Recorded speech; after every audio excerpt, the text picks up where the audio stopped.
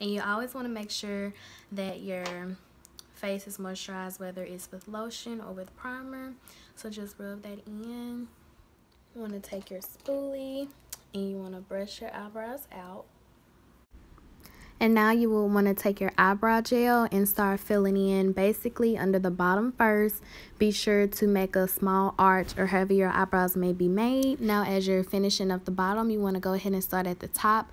But you need to also keep in mind that you need to skip the beginning of your eyebrow. Do not put any gel or whatever you're filling your eyebrow in with there. Because at the end, you want to go ahead and brush the beginning and try to fade it into the rest of your eyebrow. As for your concealer under your eyebrow, you want to use a shade that's 1 to 2 shades lighter than your regular skin color. But keep in mind that if you're doing a full face, you can use a brighter shade. But if you're just going out with eyebrows, you want to use a shade that's kind of close to your skin color, but maybe 1 shade above it.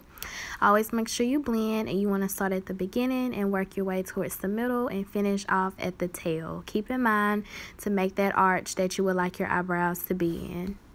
And also, as you're blending your concealer downwards, be sure to never run your brush like into your eyebrow, because you don't want to mess up the actual application that you have. You want to always make sure that you have a straight edge and you have a nice looking arch.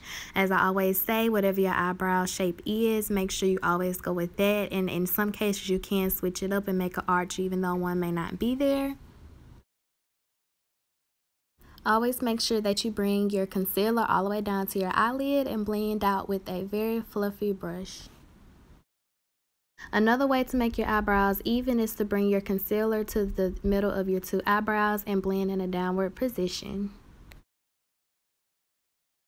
And one of the most important rules in doing makeup in general, or even just your eyebrows, is to make sure that you blend everything over and over again and to make sure you don't have any harsh lines. To ensure that you don't have halo brows, you want to use a concealer or a foundation that is your exact shade on the top if you're just doing your brows. However, if you're doing a full face, you can use really any shade you would like. You can even use a shade that's brighter than your own skin tone, but always make sure that you blend. If you do use a concealer that's not your shade and you use foundation on top, make sure that you blend that also.